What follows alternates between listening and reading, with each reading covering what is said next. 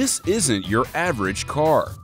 It didn't come from a factory, it's never seen an assembly line, and it doesn't have your typical paint job. While most car enthusiasts get excited by horsepower, handling, and other performance metrics, the most impressive thing about these cars is that they're handmade. Meet Chris Rünge of Rünge Cars. His bespoke automobile company operates out of his small workshop in Minnesota. Chris uses various metal shaping techniques to build his cars to customers' specifications. Engine options vary based on customers' desires, but most of the mechanical components are repurposed from older Porsches. Each car takes at least 2,000 hours to build. Currently, Rünge cars are valued at $275,000. Chris will show us how he takes sheets of aluminum and turns them into drivable works of art. This is how Rünge cars are made. So I start my build process with a concept, and usually that starts with a sketch. Once I have the body designed down, I then build a wood buck, like the one you see here. Now the buck acts as a guide for the body panels that are going to be made later on. The wood buck can take up to 3 weeks to make, and it's a crucial part of the design process. Chris builds the buck from scratch around the chassis of the car.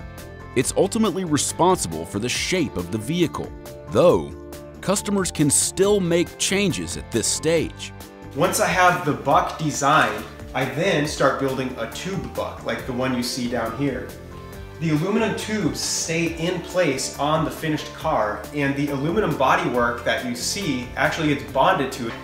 After the tube buck is complete, Chris builds the internal paneling and integrates a steel safety cage into the frame of the car. Now, he can begin his metal shaping process for the exterior. Chris uses 4 tools to shape the metal: the English wheel, reciprocating hammer, radius brake, and the bossing mallet and shot bag. He uses these tools to shrink and expand the metal. Chris uses the tube buck as his guide for shaping the metal. Here, you can see him carefully lining the raw aluminum to the body of the car. He marks off the point where the metal should bend. Then, he uses the radius brake to get the desired bend. He cuts off any excess metal and uses clicos, or temporary rivets, to temporarily hold the panel in place. Then he moves on to the fenders. Chris starts by laying out paper and cutting it into the shape he wants. On this particular model, he uses the English wheel and reciprocating hammer to match the aluminum with the paper template. These steps are completed for every inch of the tube buck until the body of the car is complete. He then removes the clicos and bonds the panels to the tube buck. Finally, Chris dresses the metal. Dressing means to smooth out welds and rivets, then polish the car to a perfect shine. Now, it's time for a test drive.